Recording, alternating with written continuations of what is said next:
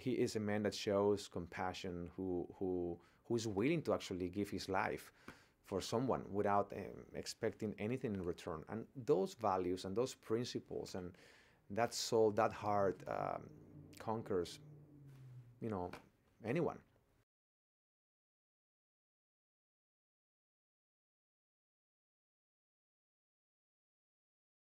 One of the best days of my life was 3 months hanging out with one of my best friends, my best best comedians in the world.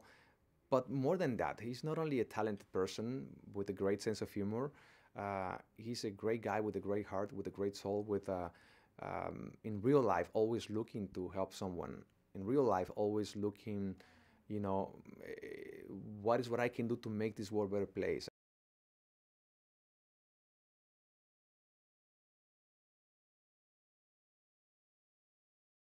Our hope is that when people leave the theater, they will leave not only entertained, they will leave not only having a great time, and I'm sure they're going to laugh a lot, but more than that, hopefully they will leave wanting to help someone, wanting to do the right thing, wanting to forgive more and love more and judge less, and they will leave wanting to be a better human beings.